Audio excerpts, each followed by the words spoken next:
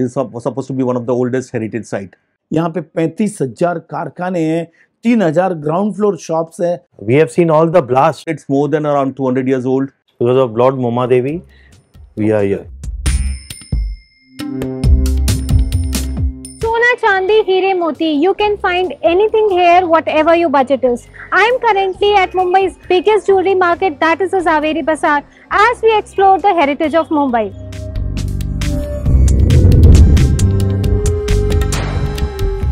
A maze of narrow lanes bustling with people in South Mumbai, I am exploring today Mumbai's legendary jewellery market, the Zaveri Bazaar. The lanes are dotted with jewellery stores, small to the high-end ones. So Tribhuvan Das Bhimji Zaveri first established a store in Zaveri Bazaar in 1864, and now it is one of the most popular jewellery stores in the country.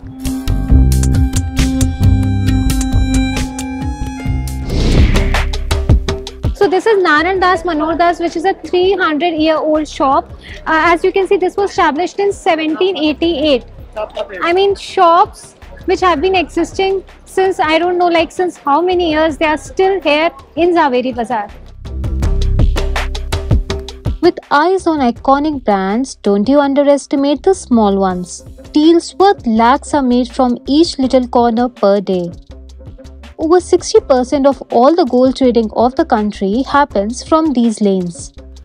I wanted to understand the functioning of Zaveri Bazaar more deeply, and who else better than a jeweler could help me with that. By the grace of Mumma Devi Ma, this Zaveri Bazaar is there, and due to different community of people are united in this field, we have a very good bonding of all the caste communism, and it has a trust. This market is full of trust, and we trust each another. That's why this Zaveri Bazaar is there, because of the trust. Trust. When it comes to gold and diamonds worth lakhs and crores, trust is something that might not come easy. But this market thrives on trust. So Dharamkata is the place where people can actually get their jewelry, especially gold, checked for its purity, and you can trust on the final word what you get over here. Dharamkata is a weighing, where there's a weighing scale, because that time there never used to be any electronic. Na? So that Dharamkata used to be a trustworthy, whatever they give was genuine weight. Since ages dazzling with diamonds, gold, pearls and precious gems, Zaveri Bazaar can be said the mother of India's jewellery trade. So basically this is supposed to be the oldest hub for any kind of trade market, for whether you call it for pearls, whether you call it for gemstones, whether it is diamonds or any such kind of things. Even the jewellery market bloomed from here. Surrounded by pearls and crystals, I had begun to get lost in the charm of this beautiful market. I think I have seen one of the most beautiful amethyst pieces. By now, I had explored precious gemstones, pearls and diamonds on the Danji street in Zaveri Bazaar. It was time to check out the hub of gold here, the Dagina Bazaar lane of Zaveri Bazaar. Lined with gold shops, I stopped by one of the most popular shops in the area. India's favorite metal shown in all its glory, in all sizes and all budgets. Speaking to Mr. Kumar Jain, the owner of this shop and president of Dagina Bazaar, I was amazed by the magnitude of livelihood it sustains. यहाँ पे 35,000 कारखाने हैं, 3,000 ground floor shops है, और कई लोग 5 से 5.5 लाख लोग आते हैं और काम कंप्लीट करके जाते हैं. तो एक बहुत बड़ी इंडस्ट्री, अब मैं समझता हूँ कि एशिया का सबसे बड़ा हब जो है वो जवेरी बाजार है. When it comes to manufacturing jewelry for this market, I had some information in hand. Manufacturing is through these Bengali karigars. They are the best. They are the best artists and the best creators. So that will always remain here. They are located in the area of say half kilometer, 1 kilometer radius. It was my time to explore this. So I am currently going to the workshop or the karkhana where the jewelry manufacturing actually happens. Come with me.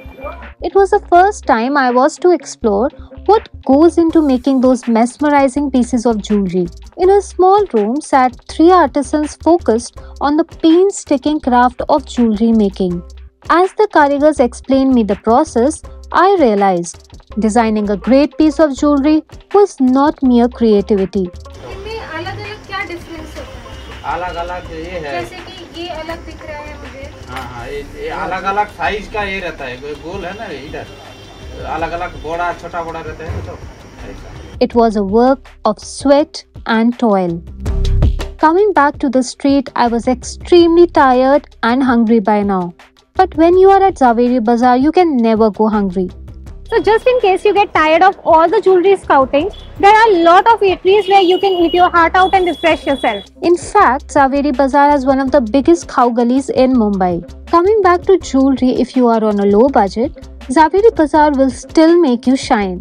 From big imitation jewelry showrooms to beautiful pieces of jewelry on the street, artificial jewelry is another big market here. If you are at Zaveri Bazaar, you will surely not go back empty-handed. This place has survived 3 bomb blasts, riot and building collapses. What we have faced in this all thing, all these blasts and everything, ultimately people are still coming here because there is a trust in this area. People trust Zaveri Bazaar because of the quality. What the Zaveri Bazaar people, the Danji street people we all are giving is quality what we are providing. That's why the world is coming here. Come whatever may in chaos and crowd, standing on the foundation of trust and unity, this iconic market still stands as the glory of Mumbai, making India shine in gold and diamonds. Well, all that glitters might not be gold, but all that glitters is surely Zaveri Bazaar. So for all your jewelry needs, do come over here and experience the heritage of Mumbai. Subscribe to Midday India. Get direct notifications on all our videos by clicking on the bell icon.